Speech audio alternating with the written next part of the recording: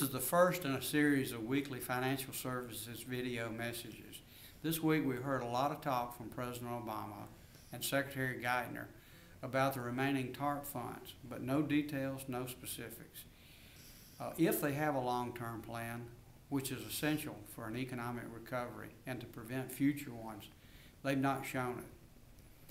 Between the Democrats' so-called stimulus plan, the additional TARP funds, and the ballooning of the federal debt, we're gambling with trillions of dollars. All of it is taxpayer money.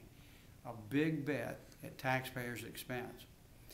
We can't continue to add to our national debt without serious consequences, not only now, but for future generations. Too often, the easy solution is to tag the taxpayers with the losses. More and more, when there's a financial crisis, when there's a bailout, the government turns to the taxpayers and says, you pick up the bill. It's privatizing the profits, socializing the losses. Borrowing and spending help create this mess. Borrowing and spending is not the way to get us out of this mess.